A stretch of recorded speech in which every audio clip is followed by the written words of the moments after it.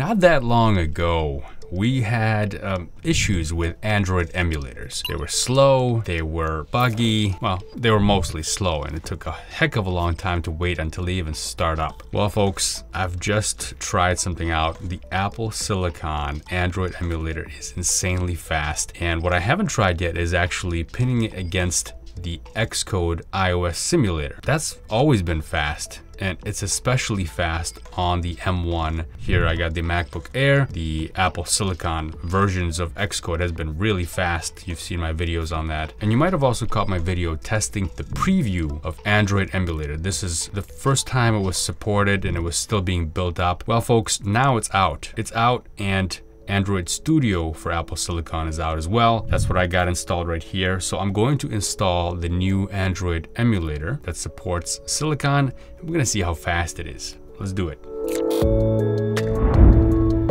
I'm gonna create a brand new project here, and it's just gonna be a really simple basic activity project. This is all fine. Okay, now let's go to Tools and AVD Manager for Android Virtual Device. You can see that I don't have anything installed right now. By the way, this is Android Studio, and I've just done a video on Android Studio comparing it to the Android Studio running in Intel emulation mode versus the native Apple Silicon Android Studio. Check that video out. I'll link to it up here. All right, so here's AVD Manager. I'm gonna create a new virtual device, and let's create a Pixel 4 next.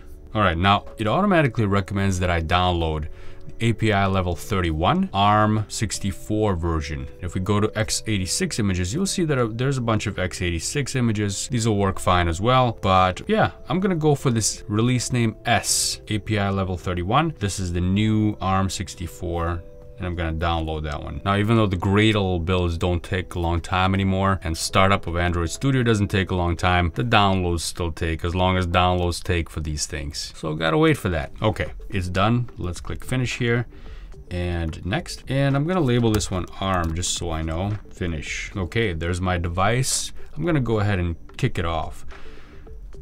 And look how quickly it starts up. Now, I've already tried this before, that's how I know, but it's really fast. This is the first time I'm running it, by the way, which usually is a little bit slower than other times, but you can see that it's still pretty fast even the first time that I ran it. There it is, it's already up and running. And here's my app. This is just a basic Hello World, basic activity. Now I'm also gonna have my handy little stopwatch here, so I'm gonna start that up as soon as I click the play button so we can time it. All right, and let's go. Wow, this is a little embarrassing. I got an error here.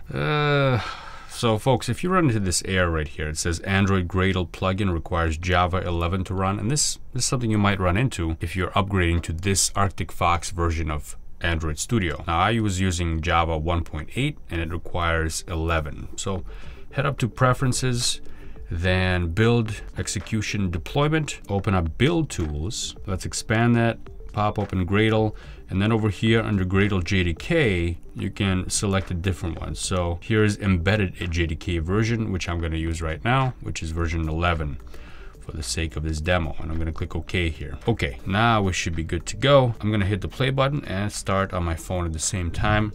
Let's go. All right, it's taking a little bit of time here, isn't it? Build successful in 22 seconds, and there's the app. Total 25 seconds. So not too bad. Now if I stop this and click this again, you see it pops open almost instantly, 315 milliseconds. That's really fast. Now just for comparison, I'm curious about Xcode. So I'm going to create a new project here. It's gonna be also a basic Hello World project. We're gonna do an iOS app next. Now I did have the Android emulator already started up, so it wouldn't be fair if I don't start the simulator first, right? Let's start the simulator, and I think we're ready to go. I'm really nervous here. I don't know. Let's go. Boom. Is this gonna be 25 seconds?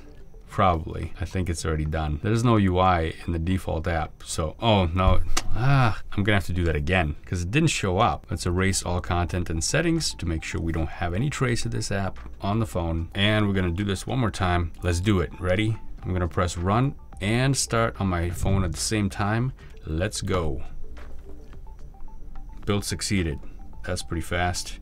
I'm just waiting for the text to show up, and that's 5.53 seconds. Definitely this is a native device designed by Apple for Apple machines running on Apple Silicon, so hard to beat that speed. But Android Emulator has done a really fantastic job with their latest installment, and I think it's pretty stable now. It looks like, I haven't tested all the features of it yet, but it's looking pretty good. They even have a lot of the apps that we typically use, like Chrome, Camera, Gmail, Google, Photos, and so on, already implemented, looks like, in 64-bit ARM. So there you go, folks. That's the new emulator. If you missed my video comparing the speed of Android Studio on ARM versus Rosetta translation, check it out right there. Have a good one, and I'll see you next time.